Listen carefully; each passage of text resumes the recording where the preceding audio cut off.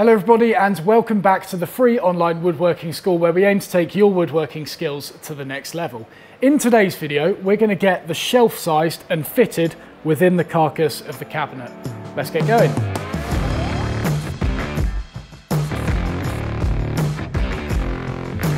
Right, so in the very first part of this series, we edge jointed the side panels of the cabinet, and in doing so, we also edge jointed the shelf together. So this is already sorted. The only thing I need to do now is cut it to size. So I've already got the face side and the face edge mark on here from when I originally jointed them, but I could change my mind if I wanted.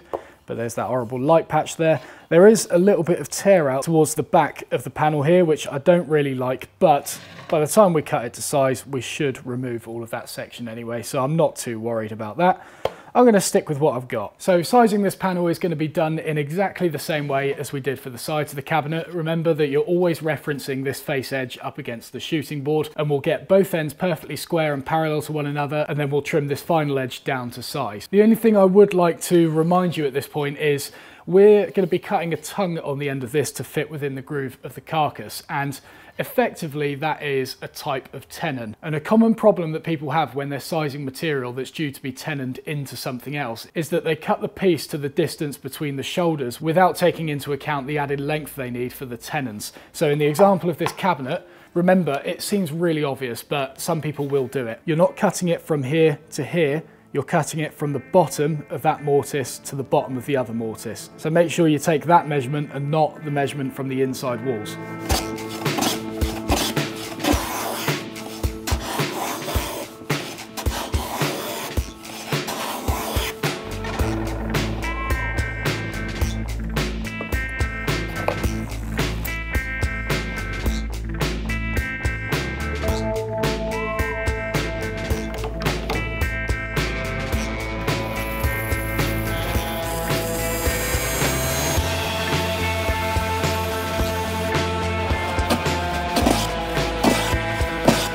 Okay, so I can see that the shelf just about fits within that groove. Got a tiny bit of side-to-side movement, but it doesn't matter at all because that gap will be at the end of the tongue and can actually be beneficial in some ways. You'll see it in a minute. So next I've got to size the panel front to back because we've only established the width so far.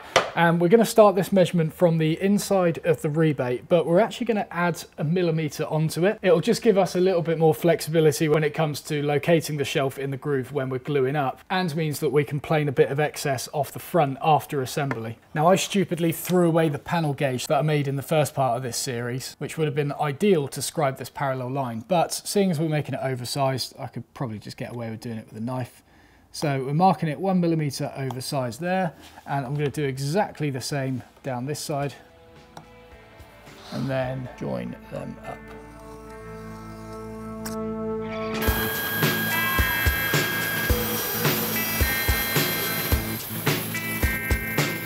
And then back on the shooting board to plane back to that line that I scribed in with the knife. Remember in the first part we did this with the long grain shooting board. That was kind of one that I quickly knocked together for the sake of a demonstration, but you can use a normal shooting board as a long grain shooting board providing it's long enough, which in this case it is. But I would like to stress that I'm not relying on that edge giving me a true square edge. Obviously because it's a shooting board it should do, but because I'm not referencing off my face edge, I don't want to be 100% reliant on that. So as I'm planing, I will be making small adjustments to this board to ensure that I hit that line all in one go. You can also get little shavings and stuff and stuff it behind the piece in order to slightly angle it if you want. Doesn't really matter what method you choose, just make sure to get back to that line evenly. Alright, so I'm like a whisper away from the line there, but I am getting a tiny bit of tear out, and that's because I'm going against the grain, so I'm going to flip it over and just do the final few going with the grain. Right, so the shelf has been correctly sized, and if I put that in there and line it up with the bottom of the rebate, there is about 1 millimetre sticking proud of the front of the cabinet, so after assembly, we'll just plane that off flush. By planing this down flush after assembly, it just prevents any worries about misalignment while gluing this in. So the next job is to start scribing the shoulder lines around both ends of this shelf in order to make the tongue. Now don't go ahead and just set your marking gauge to the dimension that's listed on the working drawings, because it may end up making your shoulder lines too long or too short. Because if you think about it, the shoulder lines on the shelf need to be exactly the same as the shoulder lines on the dovetails. If they're a bit too long, then the sides of this cabinet are going to have to bow out around the shelf and then bow back in order to meet the shoulder lines on the dovetails at the bottom. And if the shoulder lines are too far in, then the cabinet is obviously going to have to curve in order to close up the shoulder lines on the shelf. So by blindly setting your marking gauge to that setting and then just going ahead and cutting everything out, you greatly increase your chances of that happening. What we can do is instead set the gauge to the desired dimension, in this case 8mm, because that's how deep we cut the groove. And we're just going to scratch it on the back of the shelf as a tester. Don't want to scratch it on the front in case it's wrong. There we go, we've got two little marks there. We're just going to line them up with the shoulder lines on the dovetails, and it seems like I have been lucky. Or I was super cautious when sizing the material, I don't know. But you can see the line that I scratched on the top there, and that lines up directly with the dovetail.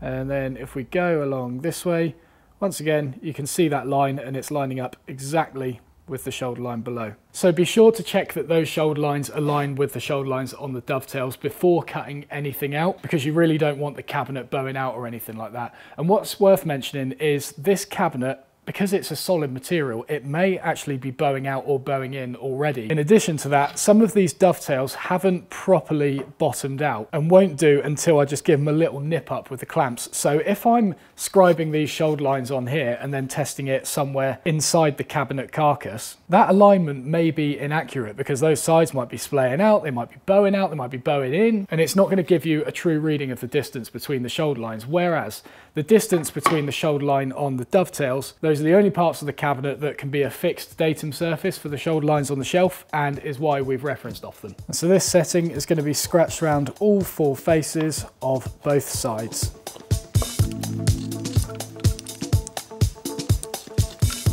So the shoulder lines have been marked out, and the next thing to sort out is the height thickness of the tongue, which is going to be 10mm according to the width of the groove that we've cut into the cabinet. So we want a 10mm tongue, and we're working on a 15mm thick component. So I've set this marking gauge to 2.5mm, therefore taking 5mm off the overall thickness and giving us a 10mm tongue right in the center. And I'm also going to continue those scribe lines down the front to meet up with the shoulder line that we gauged on before. So in order to cut out these rebates, I'm going to be using a rebate plane. Unfortunately, this one has lost the nicker at the front, which is used to score the grain before cutting. So I've made a really deep marking gauge line there instead. The only trouble you have when doing rebates across the grain is when you go across like this and then you plane off the front, I'm not going to push too hard, you may risk some breakout on that front edge, even on this side of the shoulder line. So we are going to clamp a sacrificial piece of timber that's the same thickness, and ideally not so wobbly, because I've got some glue there. Get out of here, there we go. So we're going to clamp a piece of timber that's the same thickness on the back edge of this shelf that we're working on so that we can't get any breakout. So after a bit of fiddling, I think I've got the blade lined up with that shoulder line.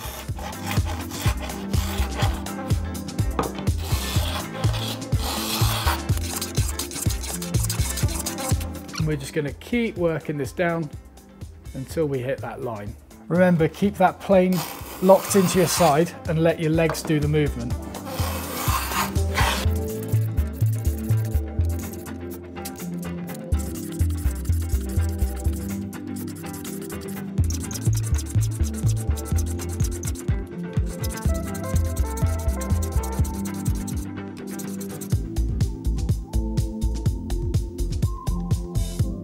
So we've got a pretty good fit when it comes to the back of the shelf, but there's obviously a little taper of some kind on the tongue itself because it's seizing up when it gets that deep. So I've got a shoulder plane here, and we're going to use that to trim down the rest of the tongue.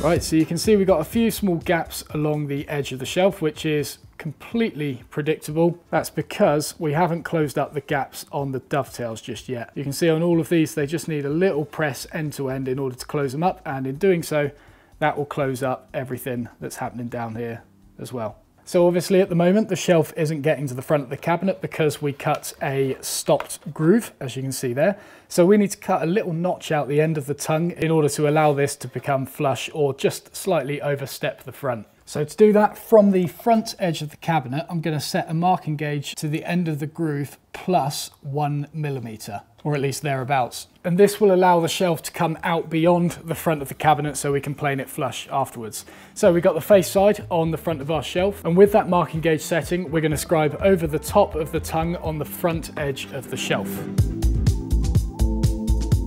And then we'll get those in the vise and just cut out that little notch on the front edge. So coming in from the top, I'm going to cut like directly to the line, but obviously cutting on the waist side, exactly as I would with a dovetail.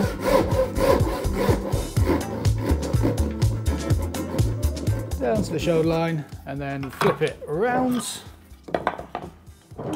And here I'm going to leave about 0.5 millimeter to chisel back to.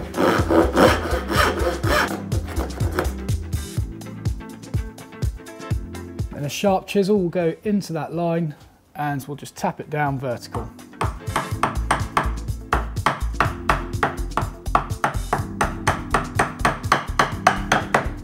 And then just a little bit of cleanup if required. And after finishing both of them off, this should, yes. So you can see we're sitting proud of the front edge, which is good, so we can plane it down later. And the back edge is nice and flush, so when the back panel goes in there, we won't get any gap at the back of the shelf or anything either. Right, and there you go guys, that is how you rebate and fit the shelf for the traditional cabinet. Obviously, if you have a router table, you're going to be laughing at this stage. Just set up a rebate cutter, or even the same cutter that you use to do the grooves in the side of the cabinet, and just set it up to rebate that way. I would still urge you to do those marking gauge lines so you can work back to them by shifting the fence back and raising the cutter and all that. But overall, I am very happy with that. So in the next episodes, we're going to be sanding and pre-finishing the inside faces of these, and then the one after that, we're actually going to get it glued together. So as always guys, thank you very much for watching. If you found the video useful, don't forget to press the like button below and subscribe by pressing the big round button to the left hand side of the video. You can move on to the next lesson by pressing the button below. We'll see you in the next one.